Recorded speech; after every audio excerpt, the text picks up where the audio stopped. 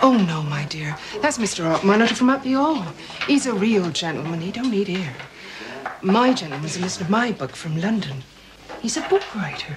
Not enough. There he is now. Walks the high wheeled all hours, he does, then comes in covered in mud.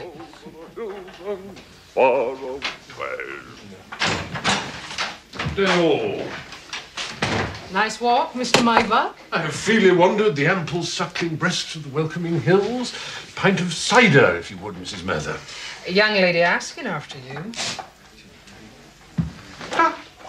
Floral Post, isn't it? Now sit down. We met at the Pulswets in October. Did we, Mr. Mybuck? Meyerberg, don't you remember? Harriet Belmont sat naked on the grass and played to us on her flute. Actually, the Pulswets said you were down here. I rather hoped I would run into you. Better go up and dry off, hadn't you, Mr. Mybuck? Dear me, I do seem somewhat soaked in nature's fecund blessing. I shall see you in a very few moments, my dear Miss Post. But let me warn you, I'm a queer, moody brute.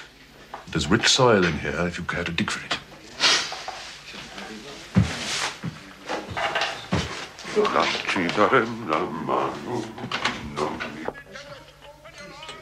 Cakes.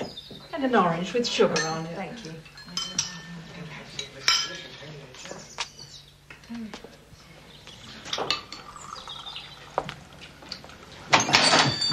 Ah, Miss Post!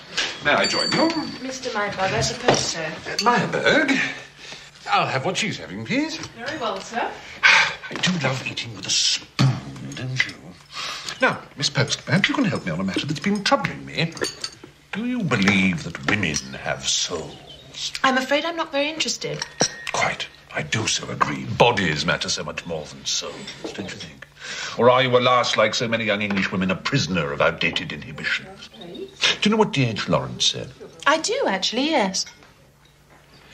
He said there must always be a dark, dumb, bitter belly tension between the living man and the living woman. Mr. Mybuck, do tell me about the book you're writing. Ah. Excuse me, sir. Well, thank you. I intend to prove that Branwell Bronte wrote Wuthering Heights, and Jane Eyre, and Tenant of Wildvale Hall. A work of fiction, is it?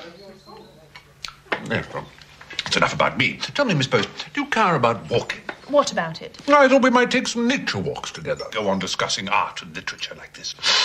But I better warn you, I'm pretty susceptible. Well, then, perhaps we should postpone the walks until the weather's a bit finer. It would be too bad if your book was held up because you'd caught a cold. I'm talking about sex, Miss Post. Yes, you see, I believe in utter frankness about sexual things. Ye fornicators! Fornicators! I assure you, Miss Post and I are just old friends. We met in London. Oh, aye, the Devil's City, the stinking pit of whoredom. Come on, young lady. It's back to cold comfort for you.